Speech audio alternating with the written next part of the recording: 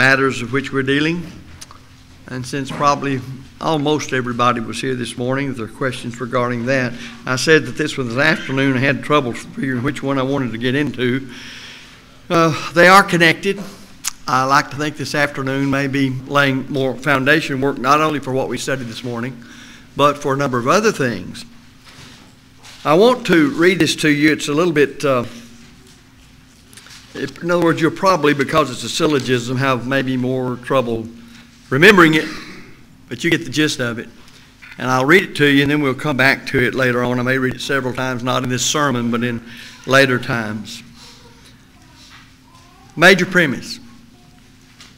Faithful elders must watch over the souls of all Christians and the church under their oversight in all things pertaining to life and godliness.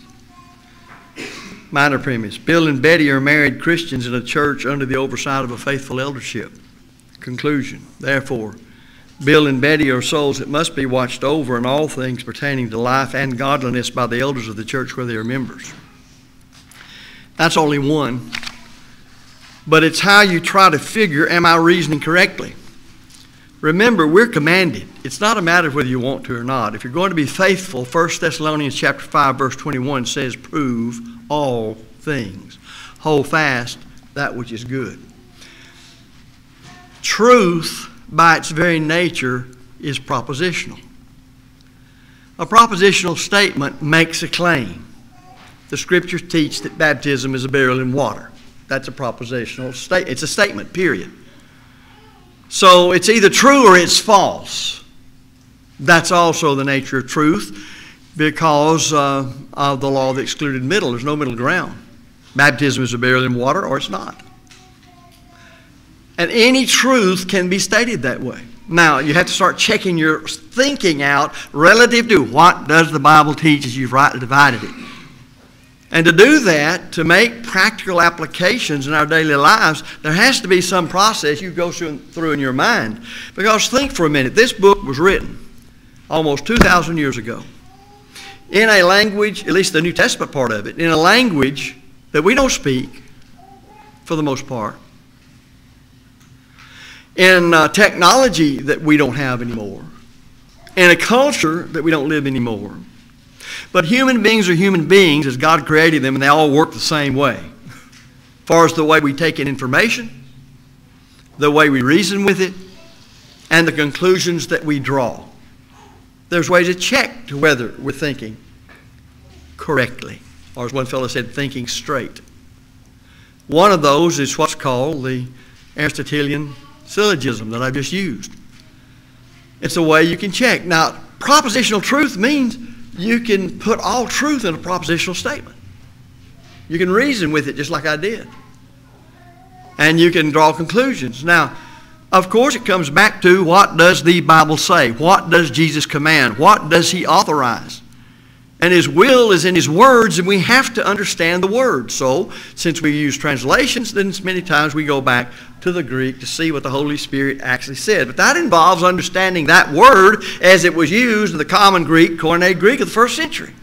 Now, a lot of us never get to where I said right here, except I think diligent students will all try to do something to find out just what does my God want me to do today? How do I handle this situation today? There was no internet back there. Does therefore the Bible have a thing in the world to say about my conduct and my proper use or improper use of the internet? Certainly it does. Because truth is like that. I just have to think it through, and that's the reason I read you that syllogism. So with those points in mind, you are going to have to, if you are going to be faithful to the Lord every day, to decide, well, am I authorized to do this? Take a husband in the family. Do you know what the Bible teaches your role is? What's obligatory to you, the account you will give to God someday since you are a husband? Add to that a father. Same thing's true of a wife and a mother. The Bible addresses those roles. It tells you about how they are to be lived so as to be faithful in those roles to God. And it bothers me and has for a long, long time. Doesn't cause me to lose any sleep over it because I can only do what I can do. And beyond what I can do, I can't do. That people seemingly can read a scripture, know it's applied to them, and then they go on and get themselves involved in things and never realize, well, didn't you understand that scripture implied this shouldn't be done, or it should be done, or it should be done a certain way? You see, virtually everything we have that wasn't around in the first century, then we know it's right or wrong by implication. Because it specifically and explicitly wasn't addressed in those days. But the truth that would have a bearing on it is here. And does that not tell you more why Jesus said, if you continue in my word, then are you my disciples indeed, and ye shall know the truth, and the truth shall set you free or make you free, John 8:31-32. With that in mind, let me point out that the inspired Apostle Peter, writing part of the New Testament, wrote to Christians. And he said this, first two verses of 2 Peter chapter 1. 2 Peter 1, 2 and 3, I should say, rather than the first through the third. Grace and peace be multiplied unto you. Well, that's a wonderful sentiment, isn't it? I think it's great. I'd wish that on me, my family, you, as brothers and sisters of the Lord. Grace and peace be multiplied unto you. Not just to have it, but that it be multiplied. But now look at the rest of it. How does that happen? Well, you see that preposition through? That means that it travels through something. Here's the way that it's done. Here's the way it's grace and peace is going to be multiplied. It's through the knowledge of God and of Jesus our Lord. Now, if you don't have the knowledge of God and Jesus our Lord, forget about grace and peace being multiplied unto you. It's just not going to happen.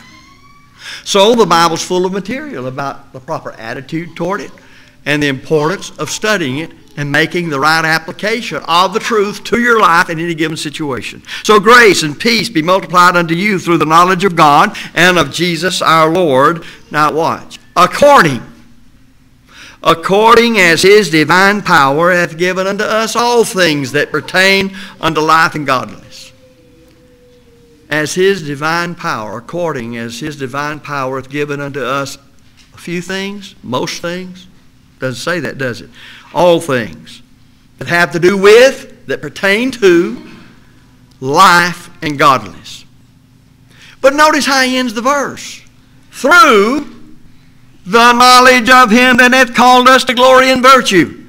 Now, I might say this, when he says, according to his divine power hath given unto us all things that pertain to life and godliness, and yet at the beginning of the passage and at the end of it, he says that this is all coming through the knowledge of the Word of God. Your knowledge of it, my knowledge of it, and putting it all into practice as it bears on our life. Do you realize that you, without doing any violence to the Scripture, can substitute gospel for divine power? Remember, Paul tells us in Romans 1:16, for I'm not ashamed of the gospel of Christ, for it is the power of God unto salvation, to everyone that believeth, to the Jew first, and also to the Greek. Well, what does he say here? Grace and peace be multiplied unto you through the knowledge of God and of Jesus Christ our Lord, or Jesus our Lord. And it's according as his divine power. Well, what's to be preached to every creature in order to save them? The gospel. Mark 15. Mark 60:15. Well, then, where do you get the knowledge of God and Jesus Christ? The gospel. For what are we to contend? The faith, another way of saying the gospel, or the New Testament system? You see more even from here why you should contend for it. Because grace and peace is multiplied unto you through it. Through the knowledge. Through the gospel. Through the power of God to save us from sin. All of that is extended to man in becoming a Christian, and in living the Christian life, growing up in the family of God, spiritually speaking, through the knowledge. No wonder Jesus prayed, Father, sanctify them through thy truth. Thy word is truth. It's like the terms the inspired writers use to refer to the realm of the saved. There's not just one term. You've got churches of Christ salute you. That is, the congregations of God's people, wherever they're located on earth, they salute you. Because the largest and smallest organized entity of the one universal Church of Christ is in a location, certain geographic location, such as the church in Jerusalem, Rome, Corinth, or here. You also have Paul addressing various congregations in a region, the churches of Galatia. And then you have specific churches addressed, such as the church at Rome. But they're all being supplied the same gospel, the same source of power, the same knowledge. And thus Paul would talk about what I preach in one place, I preach in all places concerning salvation. And thus, if unity is to ever prevail in this congregation or anywhere else, everybody has to settle on what is the final rule of faith and practice that we appeal to determine right and wrong. And if it's not the New Testament of Christ, where are you going to go? You'll do just what people have always done when you don't accept the Bible, and the Bible only is the only rule of faith, and specifically the New Testament of the Christ, where His will is set out. Then you're going to begin to say, let's have councils and synods and conferences, and they'll produce prayer books, and they'll produce disciplines, and they'll produce whatever else from man, catechisms, to set out a standard. But we already have a standard. It's obvious from what Peter, apostle of Christ, inspired of the Holy Spirit, said, if you're going to gain anything of Christianity, it's going to come through the knowledge of God in Christ Jesus, which knowledge is only found in the Bible and specifically the New Testament.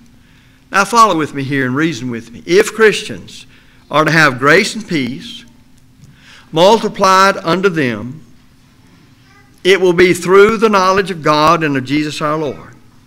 We've summed that up in what we said thus far. Furthermore, whatever the phrase, all things that pertain unto life and godliness means, we know the Christian gains it through the knowledge of Him that hath called us to glory and virtue. It behooves us then to understand the many component parts of all things that pertain to life and godliness, because it's the Scriptures that reveal them, and we'll see that here again in a moment. And it's through the knowledge of Him that hath called us to glory and virtue. And that's what the gospel did. When we heard it and understood it, it called us out of service to sin and self and separation from God by sin. And it called us to use scriptural terminology into His marvelous light. It called us into the light of truth. And it's His power to save, but it can't save if I won't let it save by not doing what He said and the way He said it for the reason He said it. That's how I obey God. There is no other way to obey God. And the writer of Ecclesiastes said, that's the conclusion of the whole matter. Fear God and keep His commandments. That's all that matters in life. Fear God and keep His commandments. That'll get you to heaven. Nothing else will. So that means you've got to spend a lot of time with your head in the book with the right attitude toward it as God's Word, and you're learning it so you can apply it to your life. Certainly Peter's writing to members of the Church of Christ, as that term is defined and used in the Scriptures. And it's concerning their growth and development in all things spiritual. Now, what's the end result of all of this? Well, it means that he wants people to remain faithful to the Lord and the church. He wants them in so doing to do so no matter what the deception, what the snares are, or what the trials are, or what kind of tribulations come upon us because of our faithful obedience, which Satan is going to place upon us. For we're already told, all who live godly in Christ Jesus shall suffer persecution. Just expect it. You're going to become a Christian. You're going to be faithful. Well, faith comes by hearing the Word of God too, you know. So then faith cometh by hearing, hearing by the Word of God, Romans 10:17. We're to walk by faith and not by sight, 2 Corinthians 5:7. That means we walk as the Word of God teaches, leads us, guides us, and directs us. Isn't that what Peter's saying? What we've already read? That's how the grace and peace is multiplied unto us. So Satan is going to place all these things before us. He's going to do what he can to put them against us. But we retain our integrity of being tenacious in holding on to the truth no matter what happens or what's done to us. That's ultimately then the way to heaven. That's what's called a straight and narrow way. And few there be that find it. So all of this that's written in the New Testament is designed to get men from earth to heaven. But this is written to those who've already heard the gospel. They believed it. From the heart they've obeyed it, Romans 6, 17, and 18. Now you have to persevere. Now you have to remain faithful. So this letter, as most of the letters are in the New Testament, are written to those who already believed in Christ and obeyed the gospel and are in Christ. Thus, they have to remain in Christ, faithful to Him. And that's what he's saying. Because Satan, I promise you, since he has everybody else, is after you and after me if you're faithful. You realize that since most of the world is on Satan's side, even religions, that he doesn't have to concentrate on too many to try to get them turned away. It's just a few that he's concentrating on. Because it's just a few, and it's been that case throughout history as far as faithful servants of God. It's always just a few in comparison to all of the people around about us that are remaining faithful. So you might as well expect him to zero in on you from time to time. Now what are you going to do? Bow your head and cry and say, I didn't expect this, and be a millennial Christian. Go whimper and whine. Goes, why did this have to happen to me? That doesn't sound like anything you read in the Bible as far as what God says Christians ought to be. Read Ephesians 6. Put on the whole armor of God, having done all to stand. That's no whimper there. Quit ye like men. Stand fast in the faith. That's stand up and put your will to the task to know and do God's will, and nobody's going to turn you from it. Now notice that the phrase, all things that pertain unto life and godliness, is parallel to what Paul wrote to Timothy concerning just exactly what the Scriptures are meant to be able, and they can, do for you. Because he said in 2 Timothy 3, 16 and 17, in 17, that the man of God may be perfect, that's spiritually complete, thoroughly furnished unto all good works. That's verse 17 of 2 Timothy 3. Isn't that what Peter said? Grace and peace be multiplied unto you through the knowledge of God and of Jesus Christ. Isn't that what he said? And it's all according as his divine power hath given unto us all things that pertain to life and godliness through the knowledge of him that hath called us, to glory and virtue. Isn't that why we cite what Paul said to Timothy as to the position the Scriptures, the Word of God has when it comes to us and knowing what's right and wrong? Now you do remember that little syllogism I read a while ago. Let me read it again at this time. Major premise. Faithful elders must watch over the souls of all Christians in the church under their oversight and all things pertaining to life and godliness. Bill and Betty are married Christians in the church under the oversight of a faithful eldership. Therefore, Bill and Betty are souls that must be watched over in all things pertaining to life and godliness by the elders of the church where they're members. Now I challenge anybody to find that that syllogism is not valid and the premises are not true. And if the premises are true and the syllogism is valid, it's right. It's the truth. It's the way it is. It can't be challenged. It can't be changed. All you can do is say, I know it, and I don't care. It's not suiting me. You can do that, but you can do that on anything. You can do that on paying your taxes. I don't think I owe that much. But the facts say you do. I don't care. I'm not going to pay it anyway. Go ahead and do that. See how far that gets you in time. What do you think about the infallible Word of God? And proving all things, holding fast that which is good, 1 Thessalonians 5:21.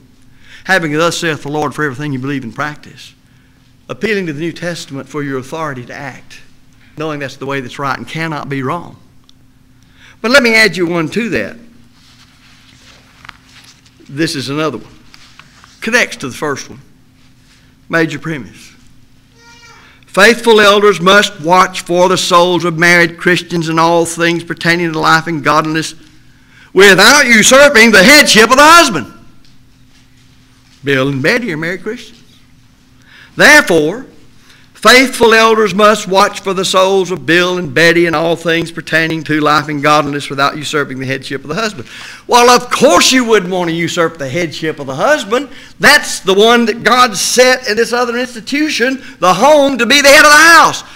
But what if the head of the house is not living according to all things that pertain to life and godliness? What if the wife is not, and both of them are Christians now, mind you, they've heard the gospel, believed it from the heart, obeyed it, been added to the church, and Peter wrote to him when he wrote this. What if, in all things pertaining to life and godliness, a husband or a wife, both Christians, are transgressing some of those things? Does the Bible say, elders, hands off? You can't touch them. You don't have shepherding powers there. Only the head of the house, who's not doing what God said in the first place, is transgressing God's law. Only the head of the house can tell what that place is going to do. That is, that institution, that home's going to do. But the head of the house is not being what the Bible says the head of the house ought to be. And they're Christians. Does the New Testament address at all what the head of the house is to be, or the wife is to be? Well, certainly it does. It's part of all things that pertain to life and godliness. A husband who's a Christian must submit to God's authority in Christ in the New Testament to fulfill and be what the role says he ought to be. What is foreign to us about that? Why is that a new idea? It's only new sometimes because we've decided it applies to me and I don't want it to apply to me. That's exactly what it comes down to. And the same is true when it comes to wives. And you know, it also has to do with children. What if mom and daddy aren't following the teaching of the New Testament regarding rearing their children in the nurture and admonition of the Lord? The elders can't say anything about that. Seems like to me they're obligated in watching for those souls, knowing what the will of the Lord is, and husbands and wives and mamas and daddies and scriptures, they're obligated to say something about it. They're usurping nobody's authority when they call to their attention, you're not in harmony with what God says husband, wife, father, mother, or children ought to be. Or you're not doing what parents ought to do as the Bible says what ought to be.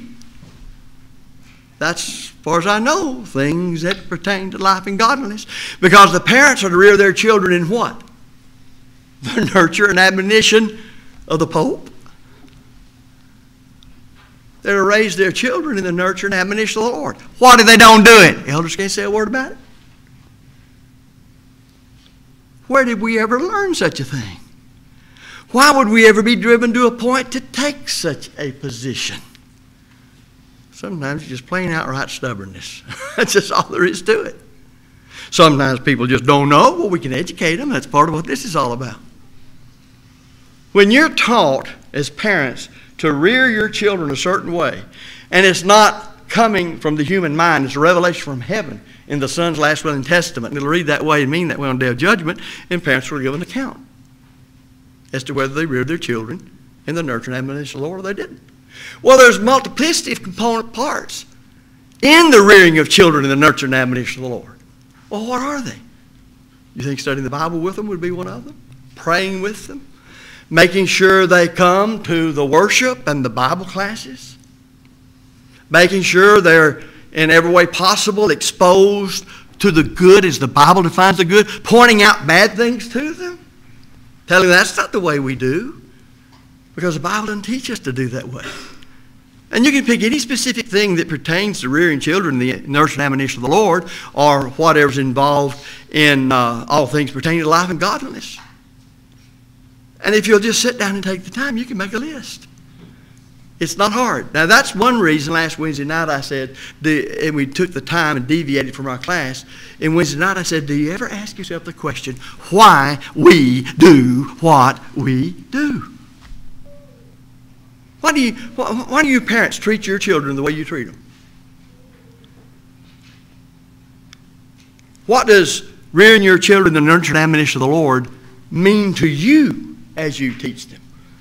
We're all to be examples of godliness to everybody, one another, everybody else. What does it mean? What does that mean that I do specifically? What organizations does that mean I want to be a part of? And what organizations do I not want to be a part of? What do I want to keep my children out of? And what should I encourage them maybe to be in? And you know, there's very little you can be in nowadays except faithful in the church that doesn't have something pulling at you to go contrary to the doctrine of Christ. Do you think people think that way? I've already preached, and so have other faithful preachers. We all know it, that we'll get so beside ourselves in getting our children a good secular education, we'll have to send them anywhere because they get this scholarship and that scholarship and all that, and we never think about what is a church like there.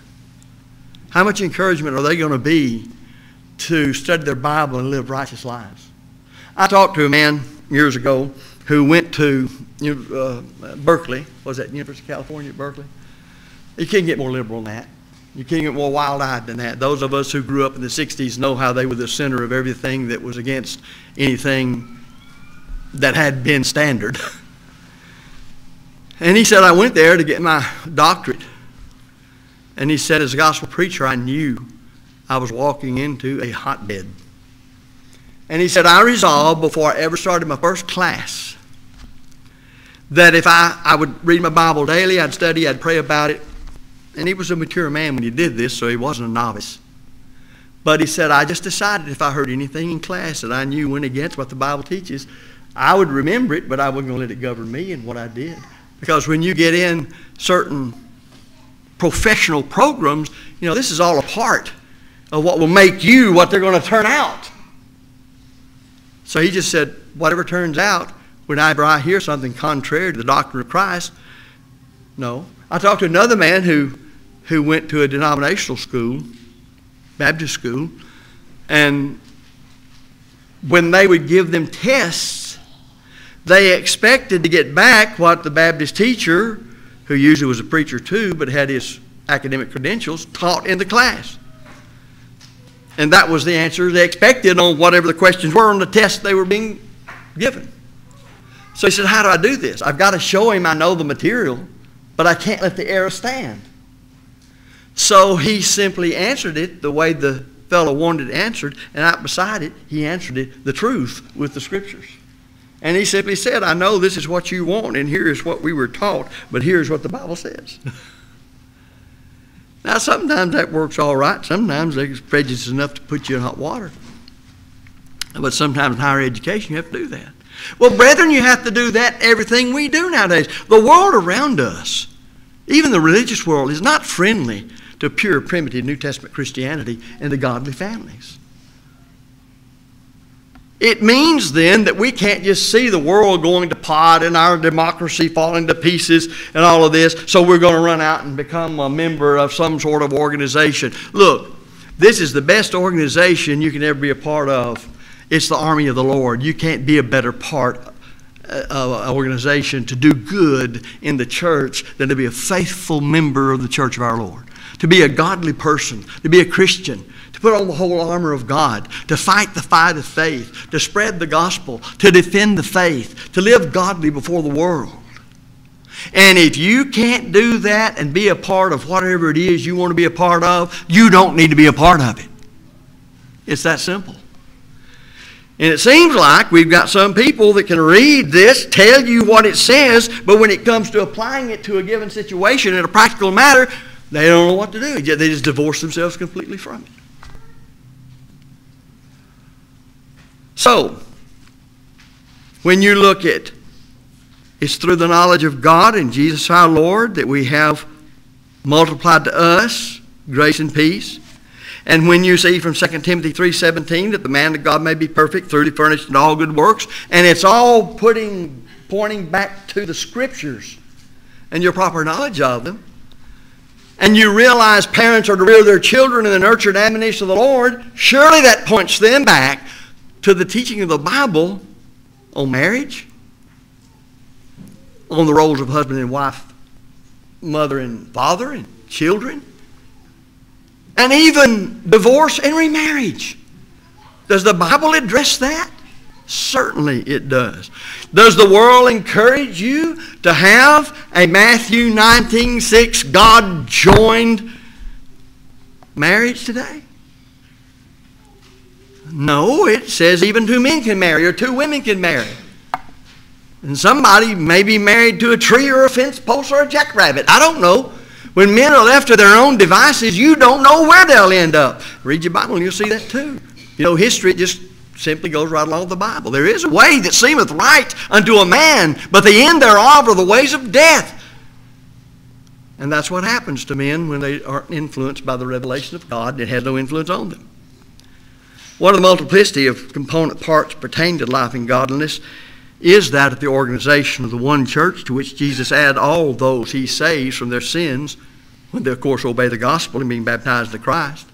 The gospel being God's power to save, and you're baptized for the remission of sins, having first believed in Christ, repented of your sins, and confessed your faith in Him. And from the totality of the information in the New Testament concerning the organization of the one universal church, then we learn that the largest and smallest organized entity of that universal church is the local church, a church in a geographic location, as I've already mentioned, such as in Rome or Jerusalem, or not designated in the sense of the geographic location, such as Churches of Christ Salute You, or in a region such as the churches addressed in Galatia. When you see the organization of the church, then it's on that local level. And there are elders to oversee, and there are deacons to serve. There are preachers and teachers to convey the message of Christ. Elders are also known and referred to by the Bible as presbyters or pastors or bishops. And each term is describing the work they do in the church. The qualifications of these brethren are found in 1 Timothy chapter 3 and Titus chapter 1. Men who meet those qualifications and are appointed as elders have the authority of those elders. They are expected to police themselves. No one elder has any authority. It's the eldership that does. Therefore, they discuss and come to an agreement, and they are as one when they make that agreement. All of that's part of it.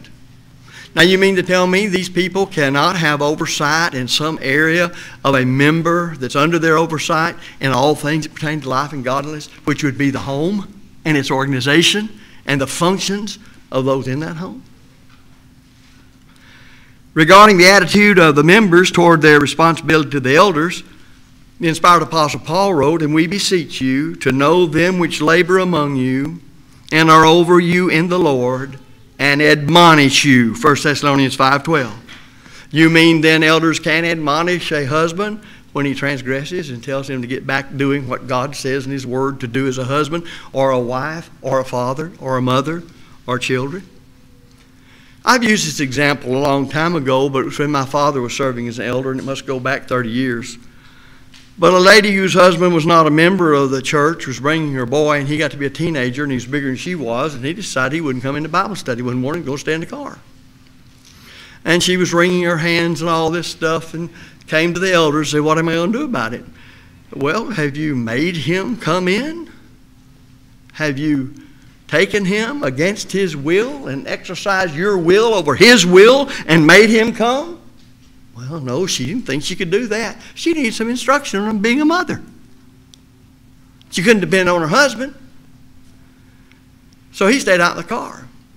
Well, one of the elders went out and sat down with him and told him he was going to do what his mother said. That was his duty. If not, they'd be out to see him. I don't think anybody usurped in their authority. I think they helped her in her authority. They reminded her of her duty. Well, what are elders to do in those areas but that? If not, I don't know how you function. I don't know how you operate. I don't know what they're there for. I don't know their worth. So they told the lady, as the eldership, not only is it responsibility to set a godly example before him, your responsibility while he is under your jurisdiction as his mother is to make him do even when he doesn't want to do, when it comes to what's right. You know, it seems to me parents have forgotten that. They don't think they can make their children do anything. Well, I've never known any children that always liked to do anything their parents said at one time or another. There's always got to be something to do. You ever heard somebody say, grab them up by the scruff of the neck? Where do those thoughts come from? Well, it's not that all are equal. It's the kind of discipline, corrective discipline needs to be met out. Well, you don't have your children long. Those of you small children, you may think they're going to be there forever. No. They're going to be gone before you can turn around. They're going to be somebody's husband or wife, or you hope they'll marry and still live with them. Or you hope they will decide to marry, if they're a boy, a girl, or a girl marry a boy. They may not. The world said you don't have to. Or you may see them at 30 and you look out the door and they're back and they brought somebody and several others with them. And what are you going to do? There comes a time sometimes when you have to say, you're on your own. And if you're going to be this way in view of the teaching and training you got, then you can, as my mother used to say to me, long head on. You see, we don't know what has been called the last 30, 40 years. We don't really understand the exercise of tough love. Tough love says you have a personal responsibility that is not mine. And I've trained and taught you, if so you have, and you're on your own now. You're big enough to know better than that. I don't know that we can say that anymore. But used to you could. Well, what does it mean to say to somebody, you're big enough to know better than that? Well, it means all the time they were growing to that position, they were being taught, trained, and the example set before them. Well, there comes a time when if you choose to reject all those things, you just, as we used to say at home, you just have to belly up to the lick log and take the licks. You've got to learn to stand on your own 2 feet. You've got to learn to take on personal responsibility. You've got to learn to take on the consequences of the mistakes you made and not try to pass them on to everybody else. That's what maturity is. That's what being an adult is. When I was a child, I understood as a child. I thought as a child. But Paul says, when I became a man, I put away childish things. Not nowadays. You may be chronologically 30, but you haven't put away any childish things. You're still just as childish then as you were when you were 13 or younger. You see, having a godly home is a taught thing and a practiced thing. Just like converting people to Christ is done by teaching and training in godly life. And having the church as God would have it comes through teaching and training and the impartation of knowledge. That's why Peter said what he did. That the Word of God is what gives us all things that pertain unto life and godliness. And why the church is organized like it is with elders when they're being what they ought to be, and the attitude of the members of the church toward the elders. That's the reason I said this, and this is not all of it, connects to what I said this morning. Must remember, in the family of God, there's preventive discipline and there's corrective discipline. Preventive is the teaching and the training and showing the right way. Corrective discipline is when they've been taught what the right way is and they know it and they transgress it, and that discipline is to bring them back. And it goes so far as when they will not be taught after they've sinned, that if they will not change, they will not repent, then the church has no choice then, as I talked this morning, to mark and avoid. We'll talk more about this as time goes on. If you think of questions you'd like to have asked and didn't want to now, feel free to write them down or jot them down however you want to, because there's a lot more I can deal with. It covers different aspects. But it's all going to center on the fact that everybody who is a Christian is subservient to the authority of God in the order that He has set up in the New Testament for the governance of the church. Nobody is out from under that.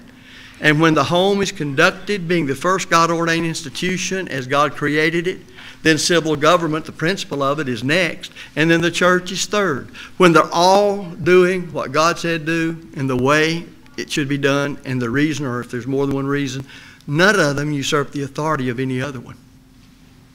And so when elders oversee the different members of the church in their different capacities, if those capacities are set out in the New Testament with the roles taught as to how they should conduct themselves, but they don't, they sin, yes, elders have a right to deal with them, to bring them back to the truth of the role they occupy as that truth is in Jesus and pertains to all things that pertain unto life and godliness. I'd hate to know, as parents who are Christians, that we do things in our home that doesn't pertain to all the life and godliness. You want to say that? Therefore, the elders don't have anything to do with us. You know, sometimes people get awful warped in their thinking. Well, that's possible. People do. For the life of me, some of them, I can't figure out why they do, in view of what they claim to be. If you need to obey the gospel, we studied what it takes to do so. If as a child of God you've sinned, then repentance, confession of those sins, and prayer to God is the way you gain remission of those sins once having become a child of God and sin. Thus, if you're subject to the Lord's invitation, we ask you to come while we stand and sing.